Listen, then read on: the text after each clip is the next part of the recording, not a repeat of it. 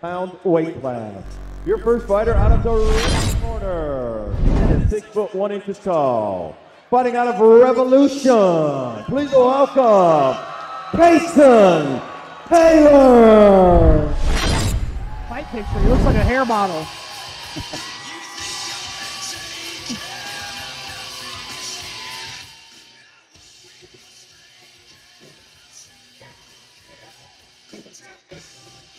Now, this should be an interesting matchup when it comes to the takedown game. Kasen's got some wrestling background. And of course, if Kirkpatrick's coming out of the highest stand, we already know.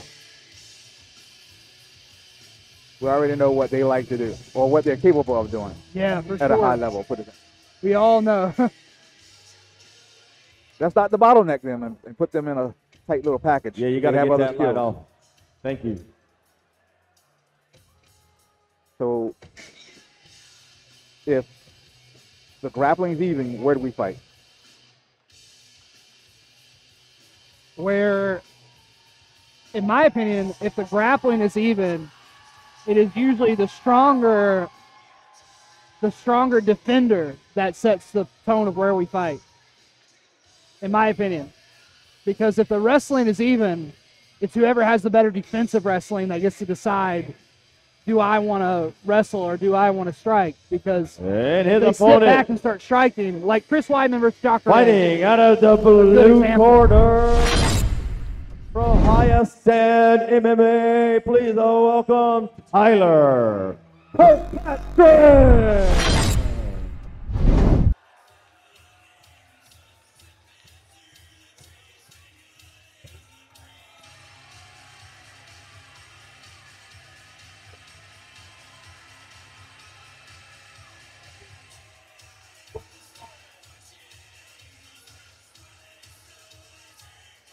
Kirkpatrick looks like he's got a bit of a wide back there as well.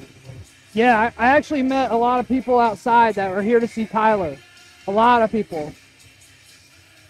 You know, Hayasan's always going to bring out some crowd, but it seemed to me like there were a lot of people that I talked to specifically that were here to see him, including my friend Alex Daniels. I haven't seen him about 5 years. Came out for this. Came out to see Tyler Kirkpatrick.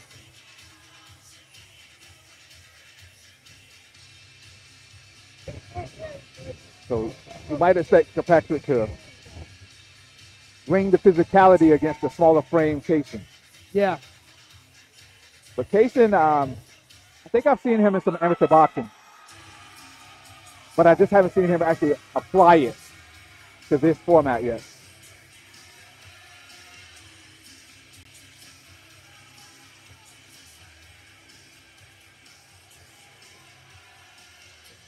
Two of the best gyms in the Carolinas have some 0-1 fighters clashing here at Fight 414. Somebody's got to walk away with the win. Ooh.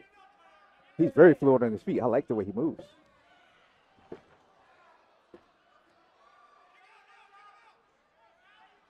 Trying to set up that outside trip. Gets the hit, does Kasen, but nice ends reversal. up back on the back here.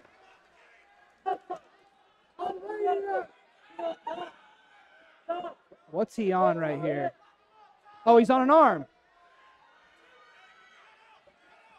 Little inverted triangle play here. He's aware of it. Patrick. It's quite hard to finish this. It's quite hard to finish. I think there's only been two in MMA history, or at least in pro MMA history. One famously on Jorge Masvidal. And he's trying to switch to the leg. That's a good strategy, going knee on chest. The only thing you got to worry about there with knee on chest is getting your foot swept into a footlock. Nice job by Kasen Taylor to flatten the position. Strong side control by Kasen. He's in a crucifix now.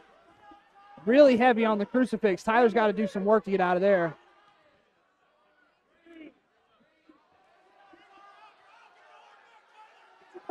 Kasen Taylor heavy on top in the cruce. And in amateur, it's just a little bit harder to make this position finish worthy. Don't have the elbow there, the short elbow. I think Kasen just uses his intelligence, stay on top. get his bearings. But he's got to watch everything. Wow. Kirkpatrick really threw that one up fast.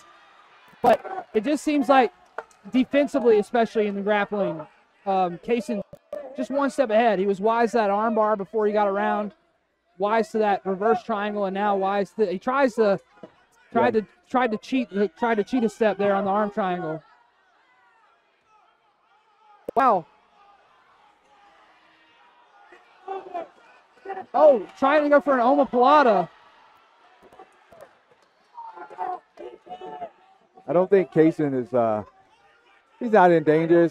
He's okay. He's rolling intelligently. And he's doing what you just said about the defense. Keep everything nice and relaxed. He's aware of everything. It seems like both you kind of prophetically predicted that the grappling may be equal here, and I think the standing grappling might have been, but belly down. Belly down, that's gnarly.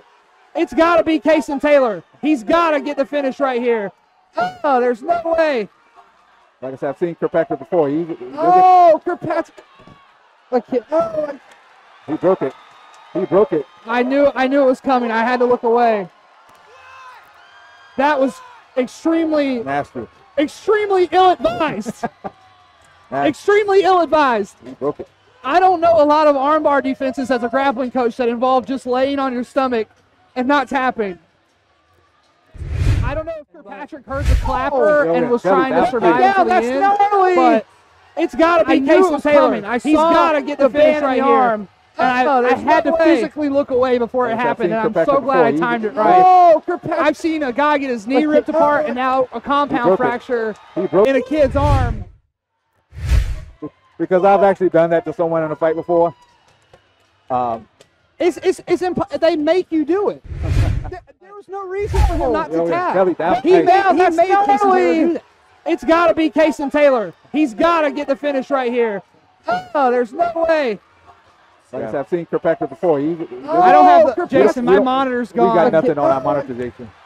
My monitor is dead. So if they're showing the replay, I think they're showing the replay right now.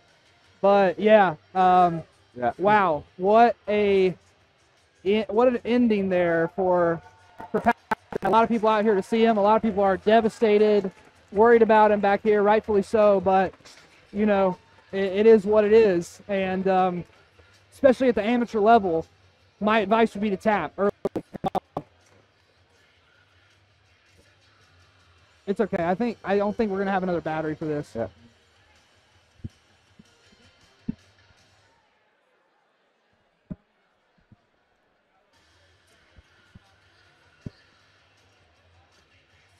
I would love to see the replay on that when I have a few drinks in me. I can bear to watch it. But I'm good on it for now. Your winner by referee stoppage due to armbar out of the red corner, Kasen Taylor.